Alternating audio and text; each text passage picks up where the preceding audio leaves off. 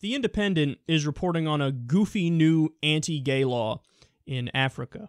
They say the Tanzanian government has banned the import and sale of sexual lubricants as part of a sustained crackdown on the country's LGBT community. Quote, "It is true that the government has banned the importation and use of the jelly to curb the spread of HIV," Health Minister Umi Walimu told local media.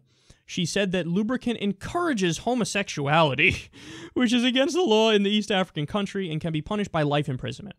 Okay, that's the dumbest thing I've ever heard. Lubricant encourages homosexuality.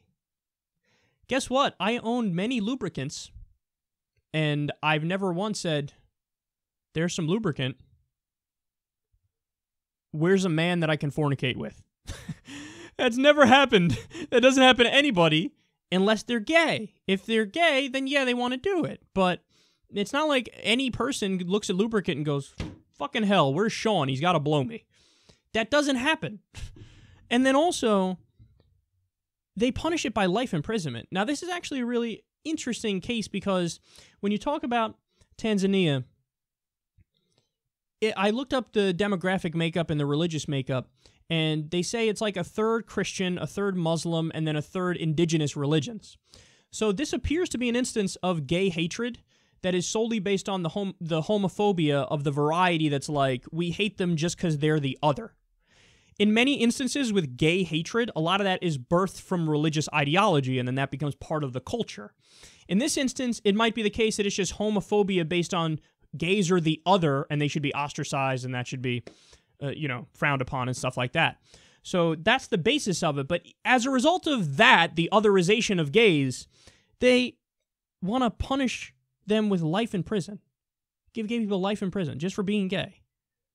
God, we have so much work to do. I love it when people act like, "Whoa, we already have gay marriage in America. It's over."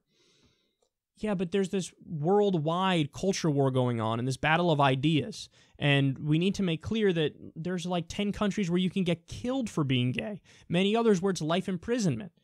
Others where it's not life in prison, but you get a prison sentence.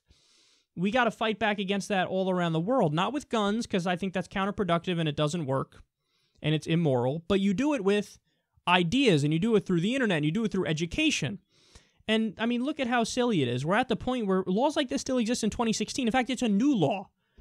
Ban lube. Don't get me wrong. In Africa, they actually have a serious HIV problem, and the statistics are really grim. But the way to combat that is not to say ban gay sex or ban sex. The way you combat that is, oh, we're going to bring condoms and bring them all over the place. Teach people birth control. Teach people contraception.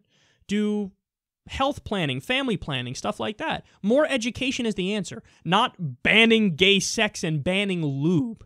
That is fucking crazy. In 2016, that's how low people go in order to smear gay people. We're going to ban lube. I got news for you. It's not just gays that use lube. A lot of people use lube. Maybe most people use lube for one reason or another. This is beyond ridiculous.